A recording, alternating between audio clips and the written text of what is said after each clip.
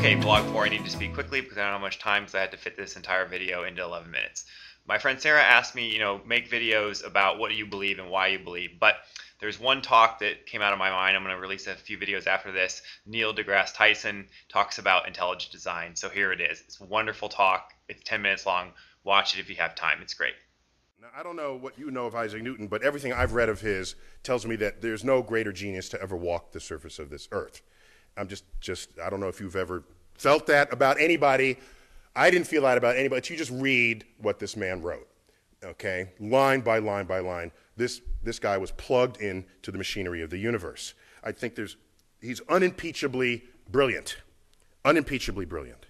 And let me read again what we heard from Mike Shermer earlier. In Isaac Newton's writings, by the way, in his Principia, here's the page 1, page 0 of Principia, in it, he discovers the laws of motion, F equals ma, discover the laws of gravity. It's all there. And he did this all before he turned 26. And in this, when he talks about motion, there's no reference to God. When he talks about his two-body force that he deduced, this universal law of gravitation, there is no mention of God. It's just not anywhere there because he understood it. He was on top of it. He was there. Even though the understanding of the motions of the planets before he came along was given unto God because nobody understood it, or nobody understood well enough to really believe that they had a full predictive handle on it in the way the universal law of gravitation supplied. And so what you have is Isaac Newton abandoning reference to God until he realizes that if all you do is calculate the two-body problem, here we have like the moon and Earth. Yes, he's got that calculated. Now you have the sun and the Earth.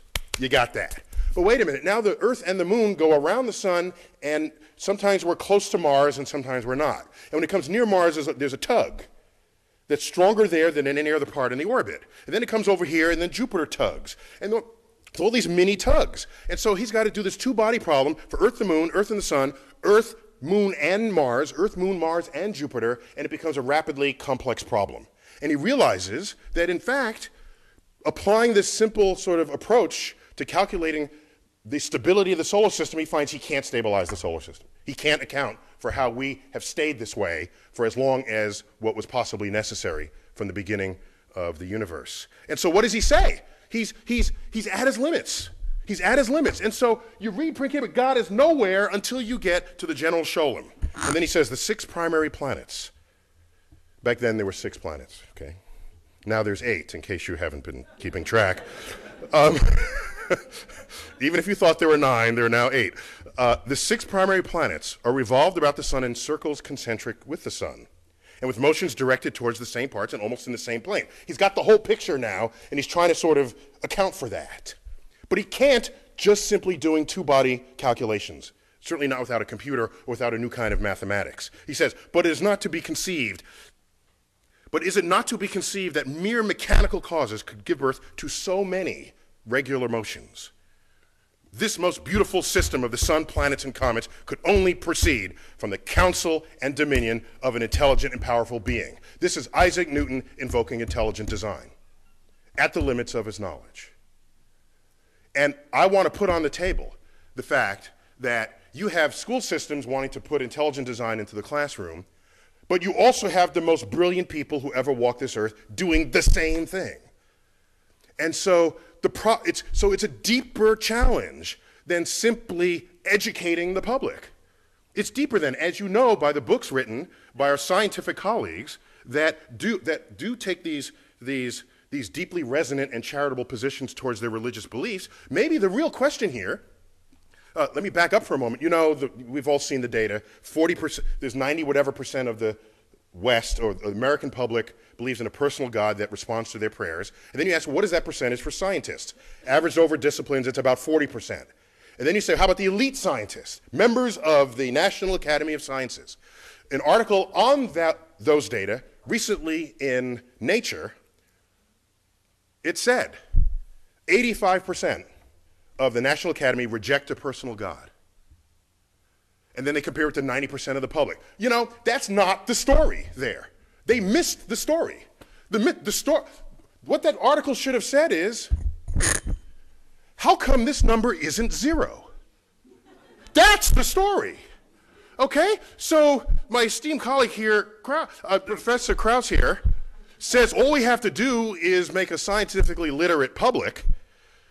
Well, when you do, how can they do better than the scientists themselves in their percentages of who is religious and who isn't? That's kind of unrealistic, I think. So there's something else going on that nobody seems to be talking about. That as you become more scientific, yes, the religiosity drops off, but it asymptotes. It asymptotes not at 0. It asymptotes at some other level, so they should be the subject of everybody's investigation, not the public. But anyhow, so Huygens, brilliant fellow, and so he's an important figure in the history of science.